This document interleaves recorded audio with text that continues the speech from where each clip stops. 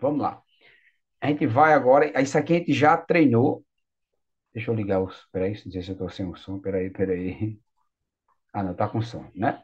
Deixa eu compartilhar. Bem, a gente já treinou na última aula a junção. Vocês lembram de unir a palavra da frente, uma palavra com a outra da frente, quando tem vogal?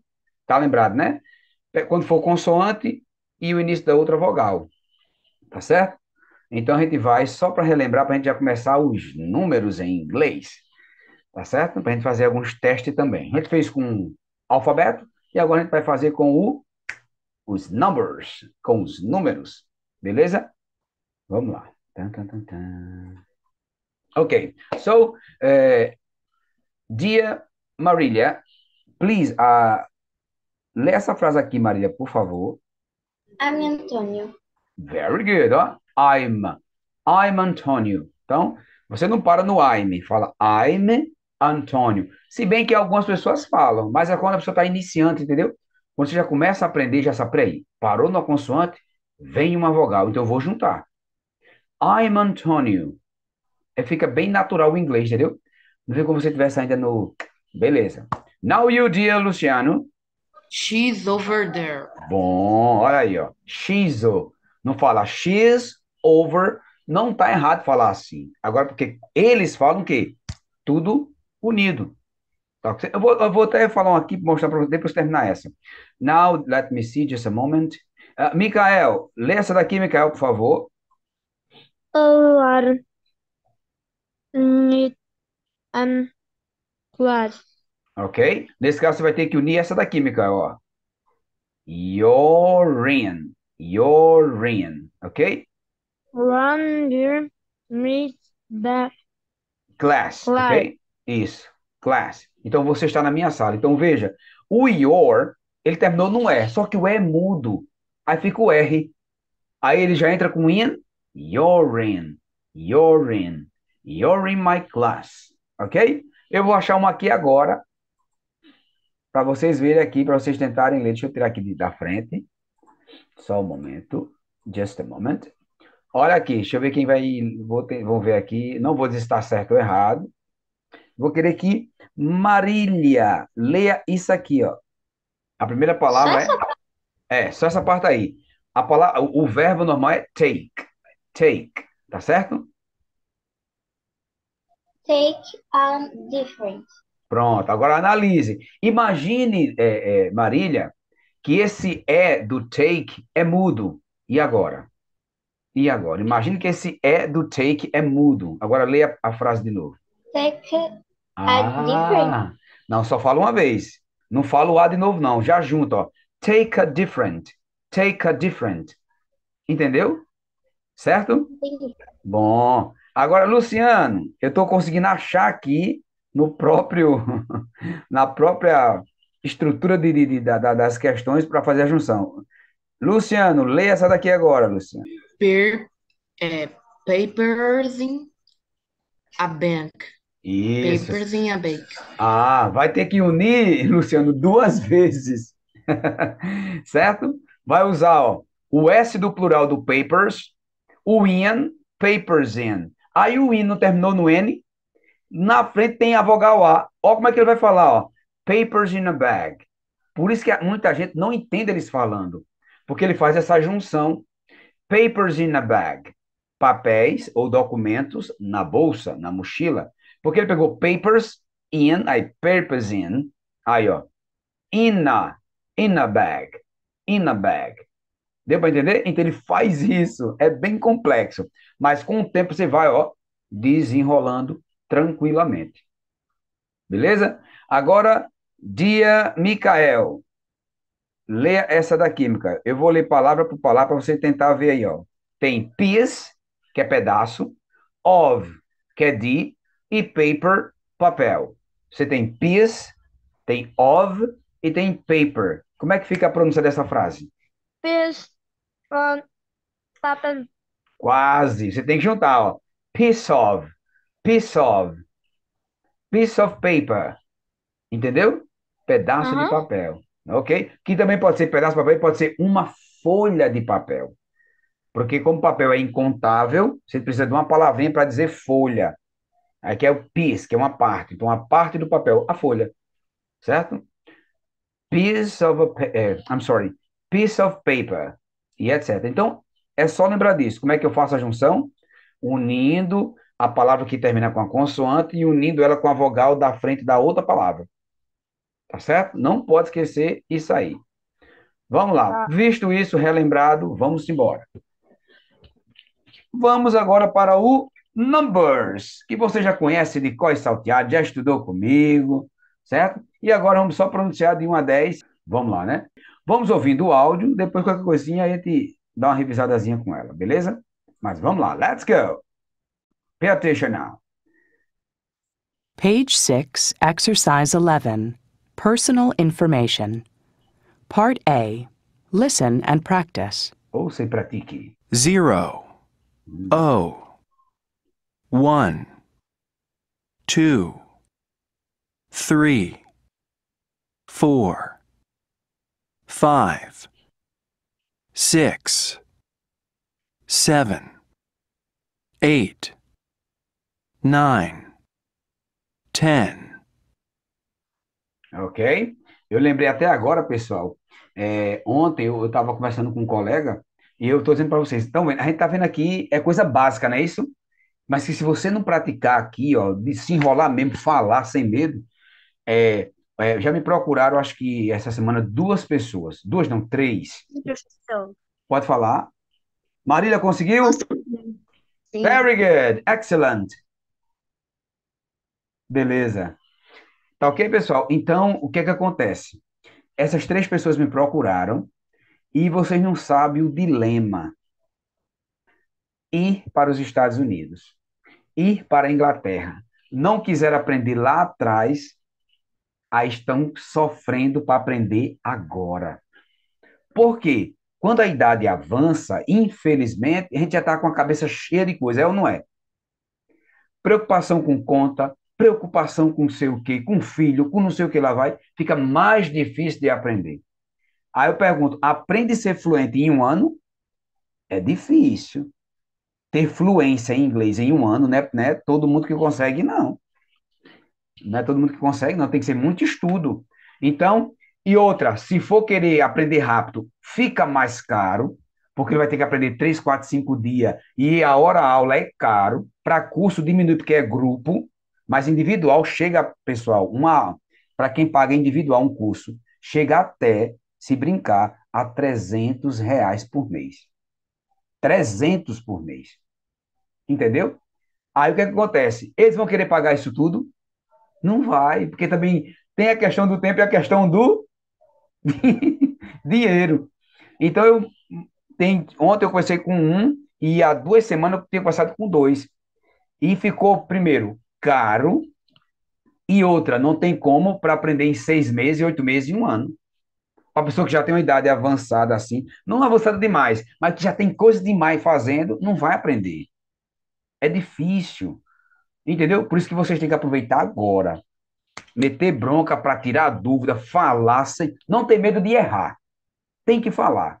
Falou errado, eu não vou falar depois. O coleguinha não vai falar, a gente vai corrigindo aos poucos.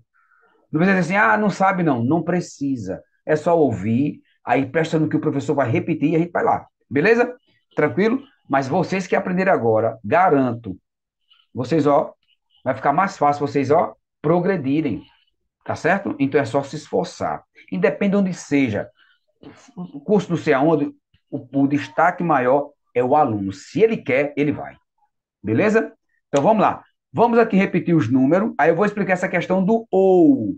Vou explicar para vocês. Page 6, Exercise 11, Personal Information. Part A, Listen and Practice. Ouça e repita. 0, O, 1, 2, 3, 4, 5, 6, 7, 8, 9, 10. Ok. So, vocês perceberam que no zero eles falam ou. Sabe o que significa ou? Alguém sabe o que significa ou? A letra O. A letra O. Por isso que ele fala 0. Sabe por quê? Porque quando você fala 3, né, 3, aí ele fala 0. Aí no telefone pode confundir na hora. 3, 0, 3, porque é bem um I. Aí eles preferem no 0 falar O. Se ele falar 230, 230. 130, 130. Porque ele não vai falar, ele vai falar 0. Ele vai falar O. Então, quando alguém falar O, é 0, beleza? Mas a pronúncia correta de 0 é 0. Mas ao invés do 0, ele fala a letra O. Tá certo? Beleza? Então, vamos lá. Isso aqui, claro. Para que os números aqui? Para falar sobre informações pessoais. Número de casa, número de telefone, tá certo? É número do apartamento, número da placa de carro. Então, ele está aprendendo esses números para essa situação. Então, preste bem atenção. Não é para formar 1598. Não. É para a gente falar sobre números de apartamento, informação no geral. Tá certo? Então, agora vocês prestem bem atenção nesses dois cartões, nesses cards, que tem várias informações de pessoas, número telefônico e também até e-mail. Pay attention. Page 6, Exercise 11, Part B. Pair work. Practice these phone numbers and email addresses. Then listen and check your answers. Email addresses significa e-mail eletrônico, que é o quê? E-mail. Certo? Vamos lá. Allison Parker, 402 555 2301. Work phone, Telefone do trabalho. 646 486 1004. Cell phone, Celular. aparker1@cup.org. Email address, Ok? Então veja que ele já falou de Alison Parker. Todas as informações. Work phone, telefone do trabalho. Cell phone, celular. E email address. Ou seja, endereço eletrônico. Endereço de e-mail. Beleza? Então veja, como é que ele falou o arroba? Alguém sabe? Não? Quem falou? At. Isso. At é uma preposição, certo? Que significa em determinado lugar. Só que nesse caso aqui ele vai usar esse mesmo at para dizer que é arroba, certo? Então, at, nesse caso, confere-se a arroba. E o dot, que muita gente fala point, para dizer endereço de e-mail, eles usam o ponto, o ponto claro, do português como dot. Dot. Tá certo? Aí, nesse caso, não tem a palavra, o finalzinho org, eles podem falar também, tá certo? Ele pode dizer assim, ó, aparker1@cup.org. É possível. Mas ele pode também falar o org como letra por letra. Por exemplo, aparker1@cup.org. Não tem problema. Mas às vezes ele prefere falar a sigla já direto. Org. Tá certo? Vamos ouvir agora o de Kenji Mori. Kenji Mori, 212-924-1764. Home phone, Telefone de casa. 643-555-2285. Cell phone. Micael? Eu vou trocar de celular porque um já tá descarregando, viu? Beleza, meu filho. Tranquilo. Qualquer coisa eu repito, viu? Tá. Kenji Mori, 09@cambridge.org. Tá vendo que a palavra Cambridge, a palavra completa, ele pronunciou ela todinha. Cambridge. Tá certo? Pode ser, não tem problema nenhum. Agora, se você vê, Se quiser falar Cambridge. Mas se tem para Cambridge, já pode falar direto. Não tem problema. Beleza? Tranquilo? Vamos lá. Posso repetir tudo de uma vez para a gente pegar direto, depois a gente vai fazer a atividade. Certo? Pay attention. Page Just a moment. Vou ver aqui. Now. 6, Exercise 11, Part B. Pair work. Practice these phone numbers and email addresses. Okay. Then listen and check your answers. Allison Parker. 402-555-2301. Work phone. 646-486-1004. Cell phone. A. Parker 1 at CUP. Opa. Já entrei. Tranquilo, meu filho. .org. Email address. Kenji Mori, 212-924-1764. Home phone. 643-555-2285. Cell phone. Kenji Mori 09 at cambridge.org. Email address. Ok? That's right. Então, lembrando, at é arroba e o dot é ponto. Agora eu quero ver. Vamos praticar agora. Tan, tan, tan, tan. Vamos lá. Se vocês tiverem um caderno, um papel, só para a gente praticar. Tá certo? Se vocês tiverem aí com vocês. Pode pegar uma folhinha, um caderno, um papel. Só para a gente praticar aqui, para ver agora. Ok, let's go now. Pegaram o papel? Vamos lá. A gente vai fazer, ó, um por um. Primeiro tem David Medina, Sarah Connor, Stephen Carson e Nicole Justin.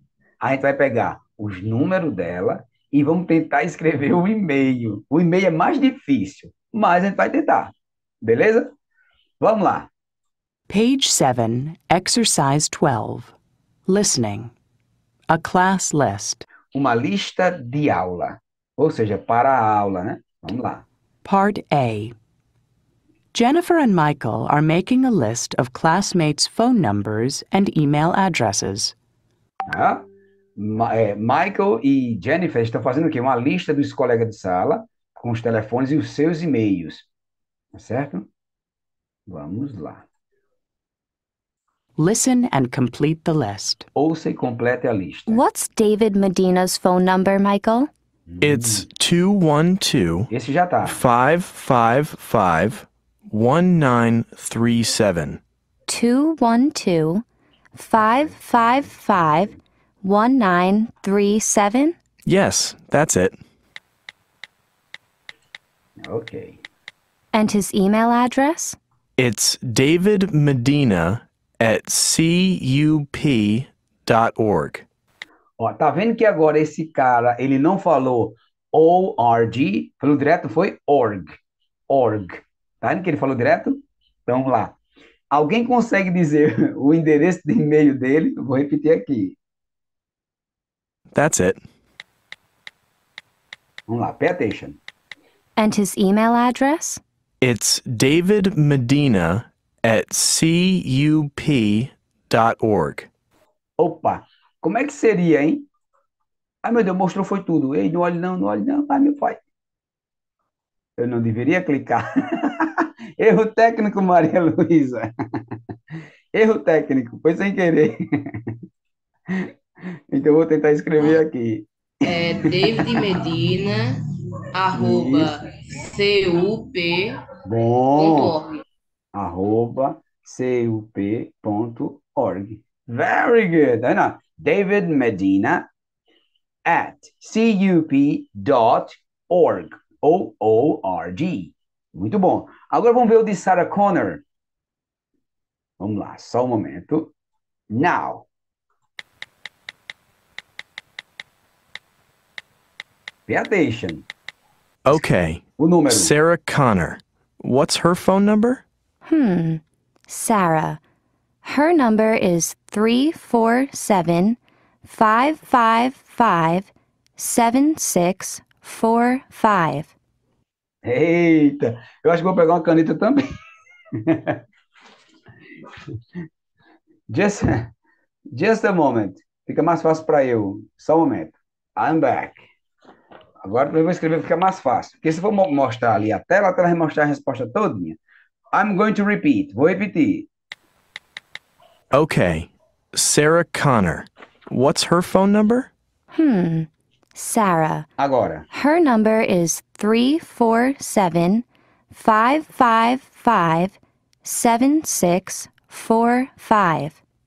347-555-7645? That's right. Ok. Ana Luísa, qual foi o número que você escreveu?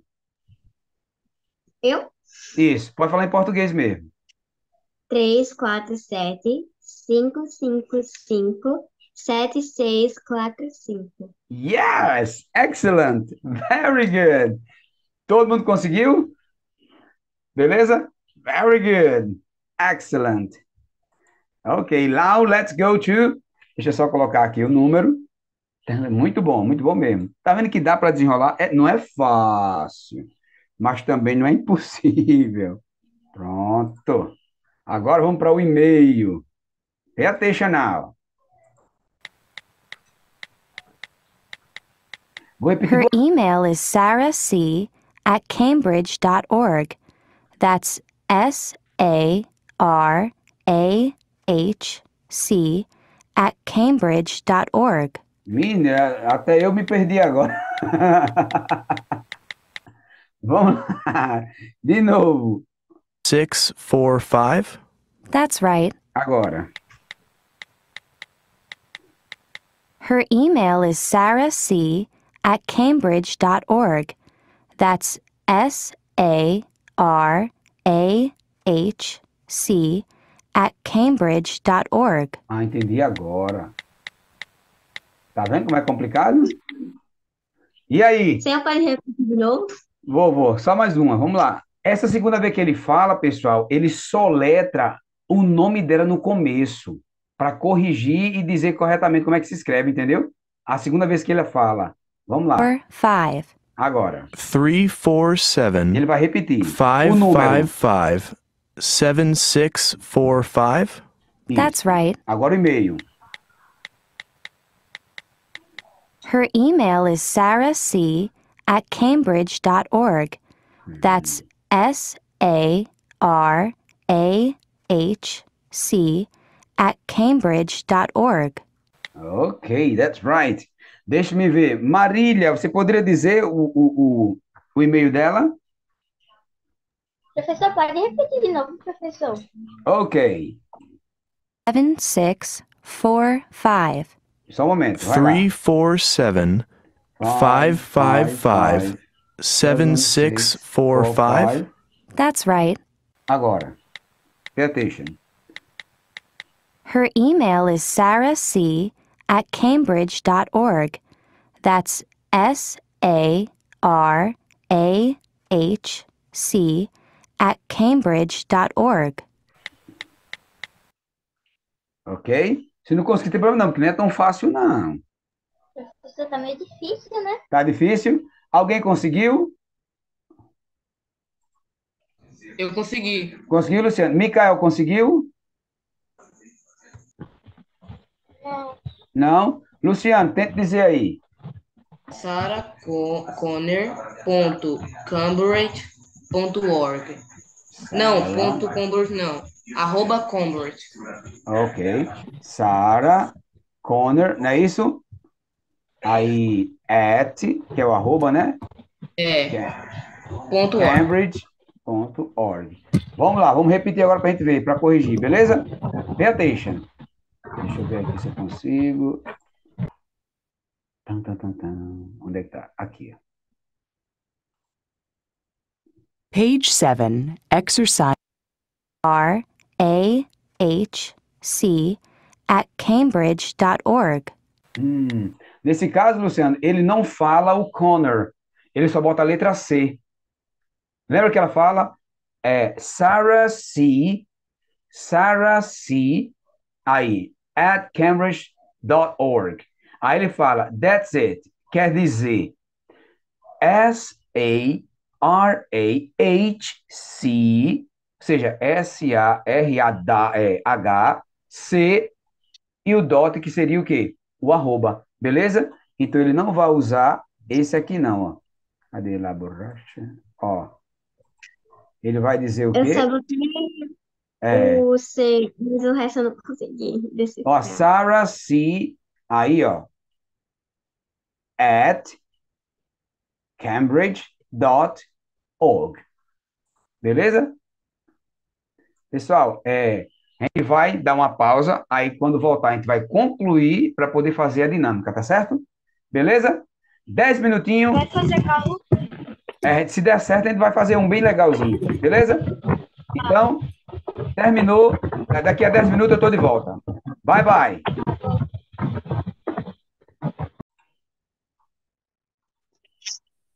Oi, professor. Hello. Vamos esperar os coleguinhas. Chegou Marília. Professor, saiu o e-mail de David e o número de Sarah Connor. Aham. Conseguiu gravar? Escrever? O número sim de Sarah. E os e-mails ainda não. Não Que consegui é meio escrever. complicado, é meio complicado. Deixa eu ver se eu consigo lembrar aqui, viu? Vamos ver lá. Aqui o D parece que é David Medina. Aí parece que é at cup.org. Certo? David Medina o at seria o arroba, né? cup.org. Ok? E o dela vamos ver se eu me lembro. Ô, professor, eu anotei. Sarah C, né? Isso.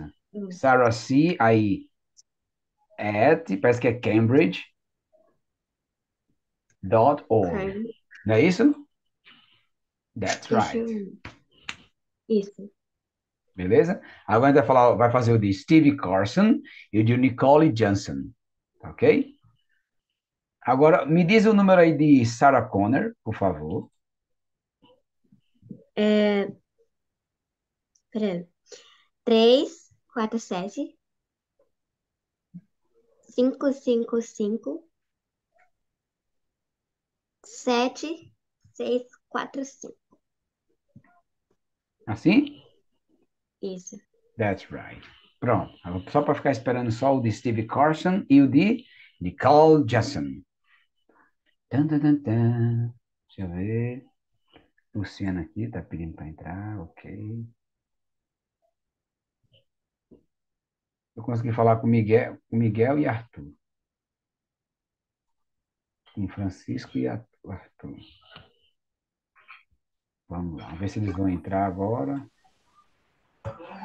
Ok, Luciano, that's right, very good. Vamos fazer o de Steve Carson, beleza? Let's go now. Pay attention. Agora Steve Carson. Now let's see. Stephen Carson. His phone number is 212-645-5960, right? Yes, that's right. 212-645-5960. Ok, very good. Então, senhor, pode repetir? Eu não consegui ouvir o sinalzinho. Ok, just a moment. Mikael está chegando. Agora. Stephen Carson. His phone number is 212-645-5960, right? Yes, that's right. 212-645-5960. Ok, that's right. Poderia falar, Maria Luísa, o número, por favor? Em português mesmo? Yes. Porque é para conferir, entendeu? 212 645 5960. That's right. No lugar do zero, ele poderia falar ou, não é isso? Or 5960. Beleza? Very good. Então, o número foi ok. Agora, deixa eu colocar o número aqui. Just a moment. Vamos lá. Eu vou escrever falando em inglês. 212 645 5960. Ok, that's right. Vamos agora para o e-mail. His email address is scarson134@cup.org. So that's SCARSON134 at cup.org? Yes.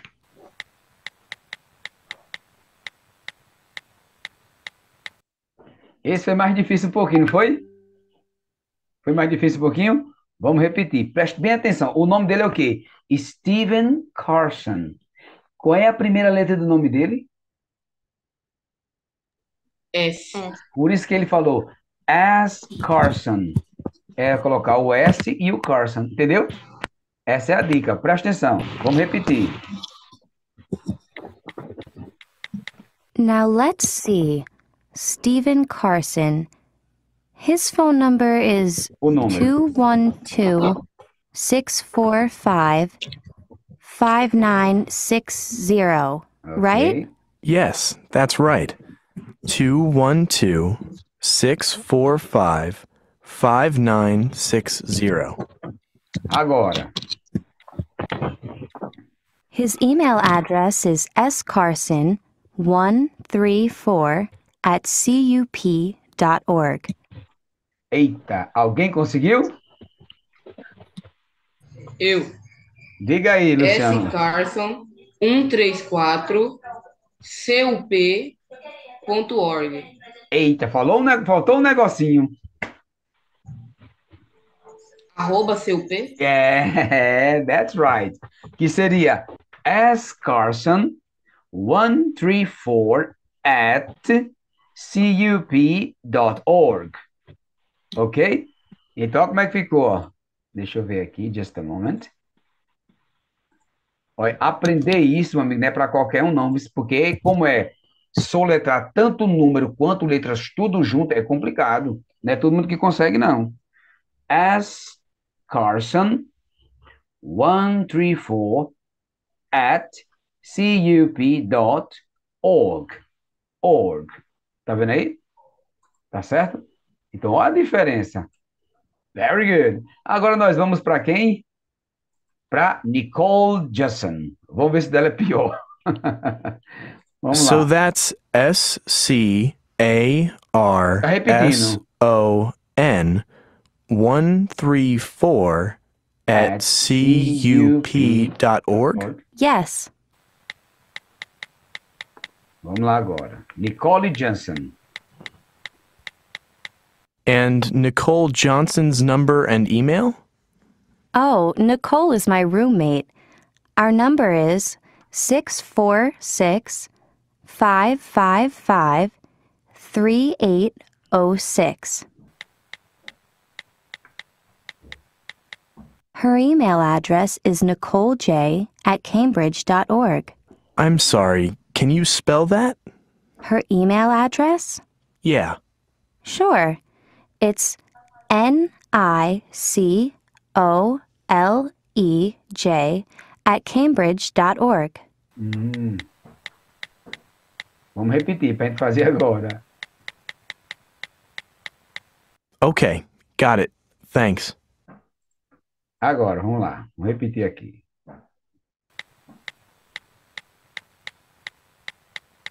And Nicole Johnson's number and email? O número. Oh, Nicole is my roommate. Our number is 646-555-3806. 3806. Vamos lá, Marília. Conseguiu o número?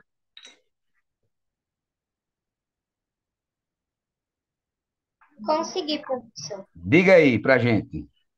6, 4, 6, 5, 5, 5, 3, 8, 6, 8. Eita, os dois últimos, ó. Confundi os dois últimos. Micael, conseguiu os dois últimos números? Não, professor, eu tô olhando Não. aqui. Não? Vamos ver lá. Maria Luísa, conseguiu os dois últimos números? Luciano conseguiu? Os dois últimos números no meu Isso. foi 06. Conseguiu.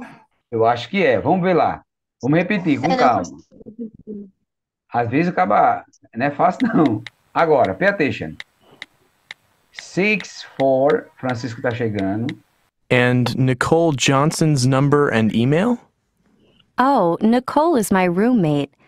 Our number is 646 555 3806. Ó, tá vendo aí, ó? Ele não falou zero, falou o quê? Ou, né? Mas pode falar o zero.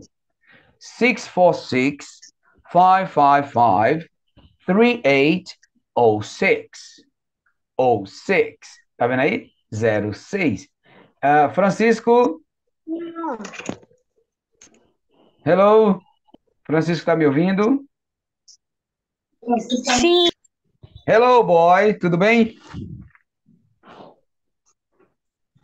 Tudo, professor. Beleza. Olha, depois você vai fazer o seguinte. Quando eu liberar o vídeo, dê uma assistidinha, tá certo? Pra gente desenrolar, tá certo? A gente tá falando aqui sobre números de telefone, que usa os números, e também o quê? E-mail, que fica um pouco complicado porque só letra e porque também usa letra e números, tá certo? Mas se você prestar atenção no vídeo, vai dar para desenrolar, tá certo? Tranquilo? Certo. Vamos lá. Vamos fazer o último. Que agora o Nicole Johnson, deixa eu ver qual foi o número que ela disse. Vamos repetir aqui, foi o 646 555 3806. Agora vamos ver se vocês conseguem escrever o e-mail de Nicole Johnson. Pay attention. Até eu me confundi no e-mail. Her email address is nicolej@cambridge.org. I'm sorry, can you spell that? Tá, Capil. Her email address? Yeah. Sure. It's nicolej@cambridge.org. Agora sim. Pronto. Okay, got it. Thanks. E aí, alguém conseguiu o e-mail? Eu consegui. Luciano conseguiu? Luísa? Marília conseguiu? Eu só consegui ouvir a primeira parte. Aham. Marília conseguiu? Consegui, professor. Pronto, vou só repetir mais uma vez, só a parte do e-mail. I'm sorry, can you spell that? Her email address? Yeah. Sure. Peraí, aqui, ó. His number and email? Oh, Nicole is my roommate. Our number is 646 Tá repetindo o número. 555 3806. Agora. Agora presta atenção. Como é que é Her J email address agora? is nicolej@cambridge.org. I'm sorry, can you spell that? Her email address? Yeah. Sure. It's nicolej@cambridge.org. Ok, that's right. Ela falou, né? Nicole J, que seria Nicole J, entendeu? Nicole J, ou Nicolej, e etc. Aí depois vem o quê? Arroba, e depois a palavra ao cambridge.org. Deu para entender? Então é complicado, aí tem que assistir para tirar a dúvida, entendeu? Deixa eu ver aqui. Nicole J. at Cambridge.org. Tá vendo aí? .org ou .org. Ok? Beleza, pessoal? Então, a gente vai ficar por aqui nessa, só que a gente vai fazer agora um carrotinho aleatório. Beleza? Pra gente concluir. Aí não esquecer de assistir o vídeo, tá certo? Para tirar dúvida, tá bom? Vamos embora. Just a moment. Eu vou depois passar uma tarefa surpresa no WhatsApp, viu? Eu vou falar o meu número, com o número errado, é claro, mas vocês já sabem, né? Eu não vou dizer o correto, vocês vão pesquisar lá e já sabem, bestinha. Eu vou inventar um e vou dizer para vocês, quero ver quem vai conseguir me digitar o mais rápido possível. Tanto o número quanto o e-mail que eu vou dar, tá certo? Vamos lá para o Kahoot. Vamos lá. Just a moment. Quero todo mundo praticando, olhando o vídeo, tá certo? Para tirar dúvida. Não esquecer disso. Vamos lá. Numbers. Quero ver quem vai desenrolar agora. Bora, computador, me ajude. Numbers. Esse é o mais fácil que vai ter, eu acho. Vocês já estão fera. Agora vai. Tem que ser rápido, viu? Se eu consigo projetar, achei. Pronto.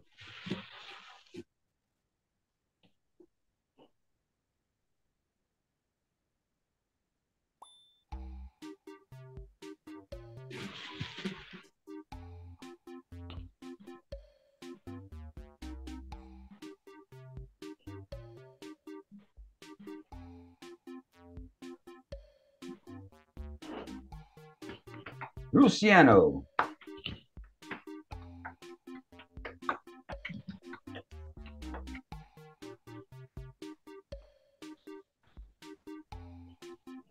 Francisco. Very good. Marilia.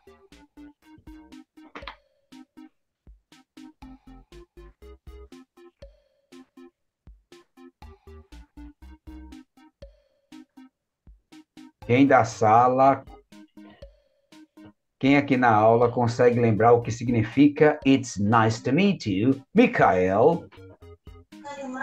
Prazer em conhecer você, Micael. Ah, that's right. Oh, nice to meet you too. Que seria isso? Prazer em conhecer você. Prazer em conhecer. Ah, prazer em conhecer você também. Very good, excellent. Very good. Deixa eu ver se está todo mundo. Tá, agora vamos lá. Pay attention now. Very good. Muito bom. Numbers 1 to 10. Números de 1 a 10. Nesse caso, pictures. Tem figuras aí para vocês analisarem, beleza? What number is this? Que número é este?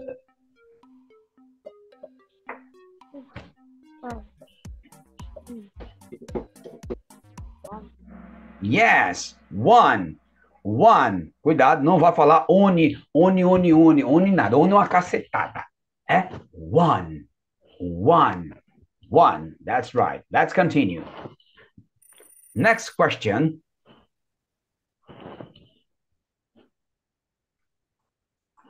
What number is this? Que número é esse? Yes, two. That's right. Olha como é que se escreve. T-W-O. Two. Olha, vamos lá. Marília ahead. Marília na frente.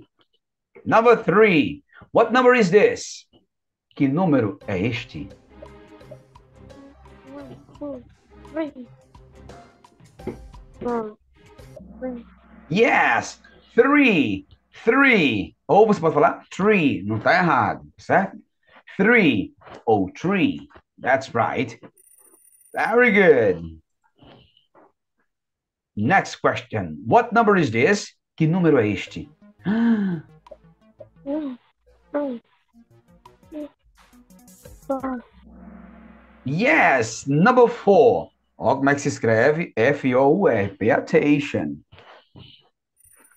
Tem que aprender a falar e a escrever. Let's go.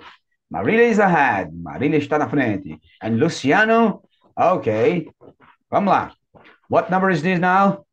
Vai complicar daqui a pouco, viu? 7, 1, 2, 4, 5, 7. Yes, 5. 5. Pelo amor de Deus, ninguém vai falar fivela, né? Fivela, né? 5. 5. 1, 2, 3, 4, 5. That's right. Let's continue. Oh, yeah. Number 6. What number is this? Wow. 6.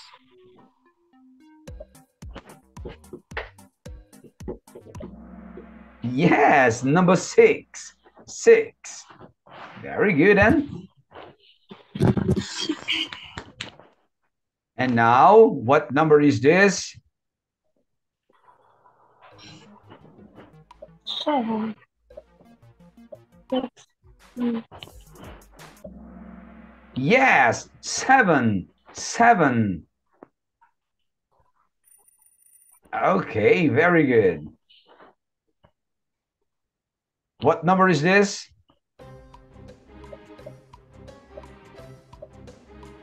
5. 2. 7. 8. 8. Number 8. There. Cuidado para não falar egiti, egiti, egiti nada. Não, o GH aí ele é mudo, então é 8. 8. Okay? Very good. Oh, excellent. And now, what number is this? 9. 7. 9. 7.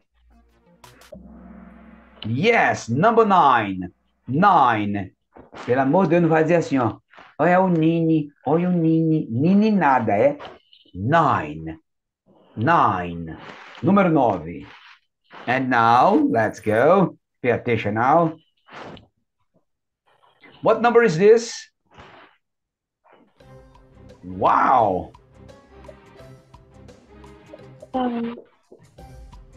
10. 10. Yes, 10. 10. 10. Very good. Número 10. Olha. E Marília permanece na frente. Luciano lutando para... How many significa quantos ou quantas. How many? How many balls? Quantas bolas? Yes, one. Ó, já aprendendo uma palavrinha extra. Ó. How many? Quantas? Quantos? Beleza? Vamos lá. Pay attention now. What number is this? De novo. Vai ter que perguntar de outro jeito. Yes, number 2. Oh my God. Acho que é bem para confundir vocês. Presta atenção. Number 13. 13, questão 13. How many? Quantos? 7. Mas vocês vão lembrar de longe quando escutar a expressão how many. Quantos? Já vai dizer, 2, 3, 1, 5. Entendeu? Porque how many pergunta a quantidade. Muito bom, hein? Very good. What number is this? Que número é esse? 9. 9. 10. 5. 6. Okay, number 4. Number 4. Very good. 15, 15. What number is this? Oh. Yes, 5. 5. Very good. 16. How many? Quantos ou quantas?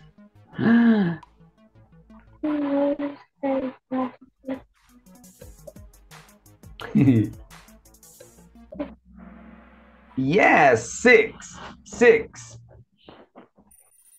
Olha, Luciano passou na frente. My God. What number is this? Yes, number 7. Eita. Marília, um vacilo só, Marília. Isso acontece. How many? Oh, wow.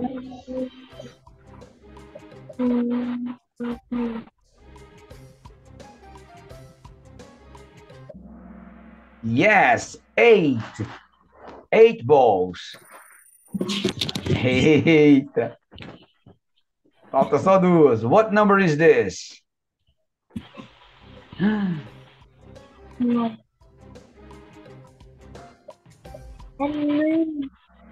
Yes, 9. Very good. Eita, vamos lá. What number is this?